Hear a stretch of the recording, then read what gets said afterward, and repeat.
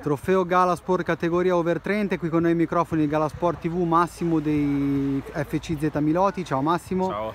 Ottima vittoria questa sera, seconda vittoria consecutiva, quindi altri 3 punti nonostante le difficoltà della rosa questa sera. Sì, abbiamo all'ultimo avuto il deficit del portiere che ha avuto la febbre, altri 2 che sono mancati all'ultimo, siamo arrivati comunque diciamo giusti, eravamo in 8, ma l'abbiamo comunque portata a casa per fortuna, anche se gli avversari, complimenti, è stata una bella partita. Sì, è stato un primo tempo un pochettino sofferto, un risultato che è stato fino all'ultimo in bilico, però poi nel finale l'avete chiusa e l'avete portata a casa.